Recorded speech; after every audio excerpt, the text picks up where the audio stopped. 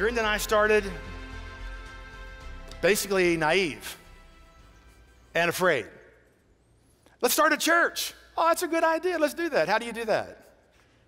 There's churches everywhere. Why would God want another church? I don't have to understand that. God called us to start this church. Just as long as you can hear God, then you just follow him. He'll fill in the blanks, right? Pastoring. How about TV costing millions? We knew nothing about television, did not want to do television. But we said yes. Building $1 million building. Yes, we're bored. Let's build buildings. Let's raise millions of dollars. Come on, folks. God calls you to things. He calls you. He leads you. And I want to mention this. When you talk about finding your destiny and doing spiritual purposes with their life, so many Christians have this mindset that they're looking for the big thing. I'm called to do this. I'm called to go to Africa and build all these orphanages, and that's maybe true, but you don't get there starting there. You start today.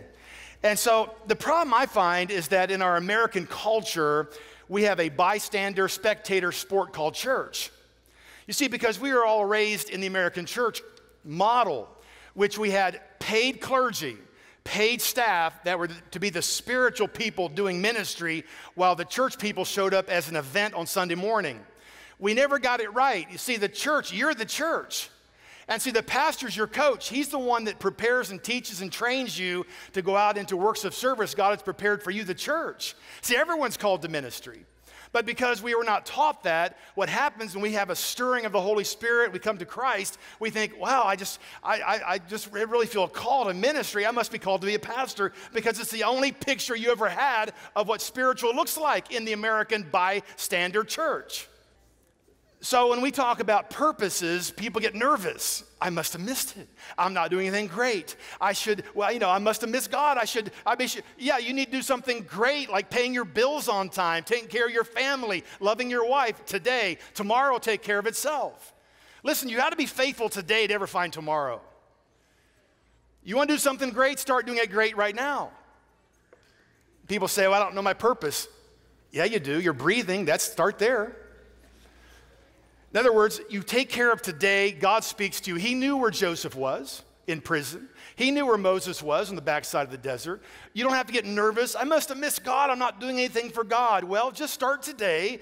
Today is always today, and God will lead you step by step. Just say yes. It's not complicated. It does take faith. Okay, you with me? Are you with me? Yes. Okay. I want to read a story to you that helped me illustrate this whole lesson today. 1 Samuel chapter 15, verse 1, the story of King Saul. It's a sad story, by the way. And Samuel the prophet, let's begin to read in verse number 1. Samuel said to Saul, I am the one the Lord sent to anoint you king over his people, Israel. So listen now to the message from the Lord. This is what the Lord Almighty says. I will punish the Amalekites for what they did to Israel when they waylaid them as they came out of Egypt. Now go attack the Amalekites and totally destroy everything that belongs to them. So, verse 7, King Saul attacks the Amalekites. But we find in verse 8, he takes the king Agag alive. And then down through that story, we find they took all the great livestock, the cattle, the sheep, everything. They took it with them back to the camp. Then the word of the Lord came to the prophet Samuel, verse 10. I regret that I made Saul king, because he has turned away from me and has not carried out my instructions. Now underline this word, turned away from me and has not carried out my instruction. King Saul attended all of the offerings and the worship services, so to speak. He was still attending church. But the Bible says he turned away from God because of what? Because he missed the worship service? Because of what?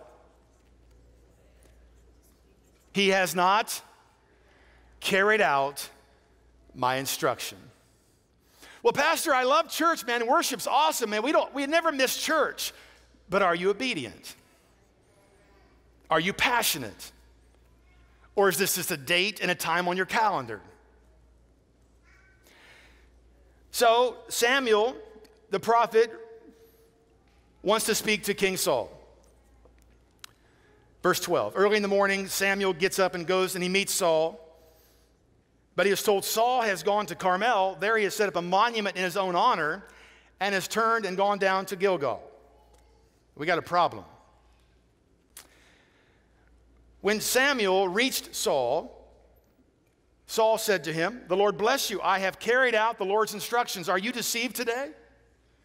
Saul is obviously deceived. He thinks he has carried out the instructions of God because he went through the motions of them, but did not carry out the detail of them. So he goes on.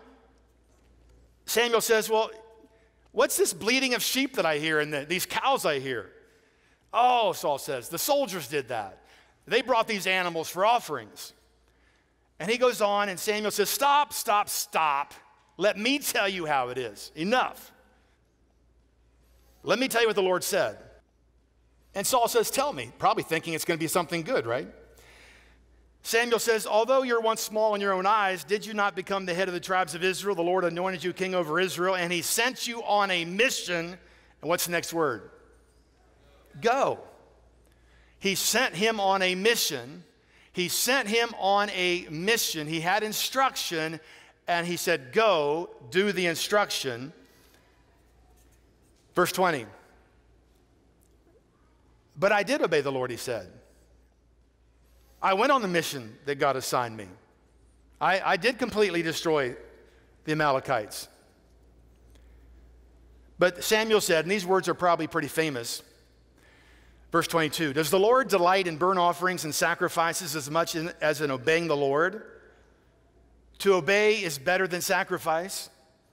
To heed or listen to instruction and do it is better than offerings. For rebellion is like the sin of witchcraft or divination, and arrogance like the evil of idolatry." Arrogance means you think you have a better way. You'll do it your way, not God's way. "Because you've rejected the word of the Lord, he has rejected you as king." Saul was disqualified. My prayer for all of us is we don't become disqualified, but that God promotes us, right? Acts chapter 13. So King Saul was taken from the kingship. Acts 13:22. Paul is talking about the history of Israel in this chapter of Acts 13. After removing King Saul, God made David their king. God testified concerning David, "I have found David, son of Jesse, a man after my own heart. He will do everything I want him to do." Well, Pastor, you know I love God. I have a heart for God. If you have a heart for God, you're going to hate what God hates, you're going to love what God loves, and you're going to be passionate about seeing what God wants done. Wouldn't it be great if God testified about you?